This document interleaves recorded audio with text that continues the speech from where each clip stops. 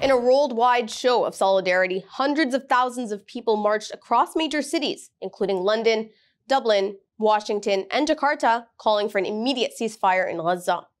The demonstrations marked the 100th day of Israel's bombardment of Gaza. Over 31,000 Palestinians have been killed, 92% of whom were civilians, including 12,345 children, 6,471 women, and 295 health personnel. In London, up to 500,000 protesters gathered at Parliament Square to condemn Israel's actions and criticize their own government's support.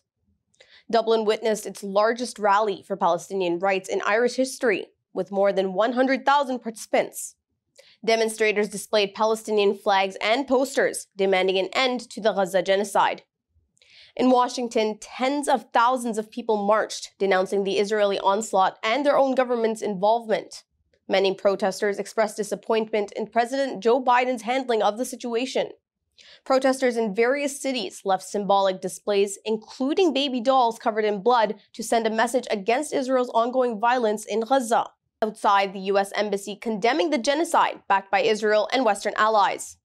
Large protests also occurred in Kuala Lumpur, Cape Town, and Johannesburg, while South Africa presented its case of Israeli genocide to the International Court of Justice.